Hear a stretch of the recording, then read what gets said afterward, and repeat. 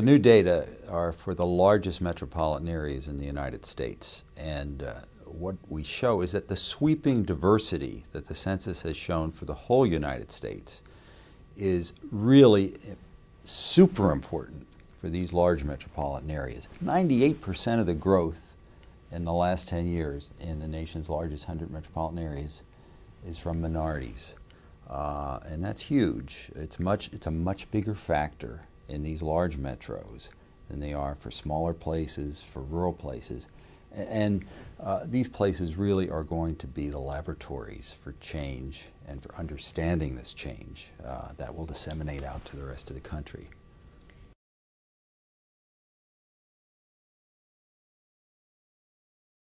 The country, of course, is still majority white. Even the large metropolitan areas are majority white. 57% of the total population of these large metropolitan areas are white, but that's down from 71% in 1990 and 64% in 2000. So it's a rapid change. There are 22 areas that are minority-majority, or majority-minority, however you want to say it.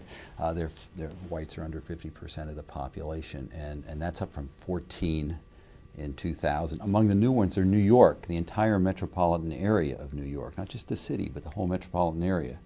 Same as the whole metropolitan area of Washington, D.C. Is majority-minority, and you know, I think these are areas that are going to expand. We see on the list very soon it'll be Dallas, very soon it'll be Orlando, Atlanta. Before the next census it'll be Chicago, it'll be Austin. You know, this is the shifting demographics that is affecting a lot of the country, but it's really taking shape in these large metropolitan areas.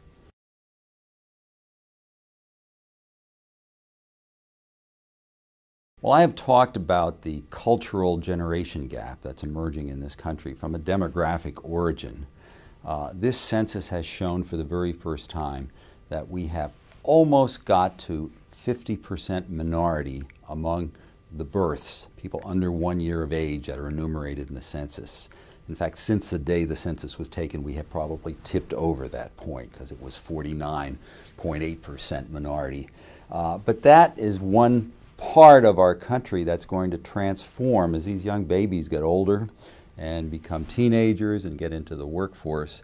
You know, the people around them aren't going to be largely white. Even some of the racial categories we're thinking of right now, when we think of mixed race marriages, when we think of people who want to identify certainly as being Americans, but having origins from other parts of the world.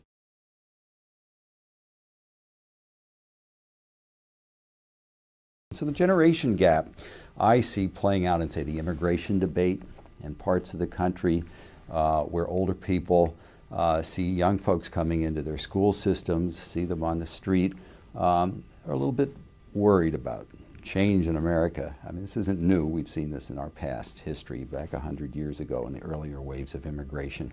But they somehow take it out in their political attitudes about immigration reform and other kinds of social services that may affect younger people who they're not personally have a connection with, but they're other people's children.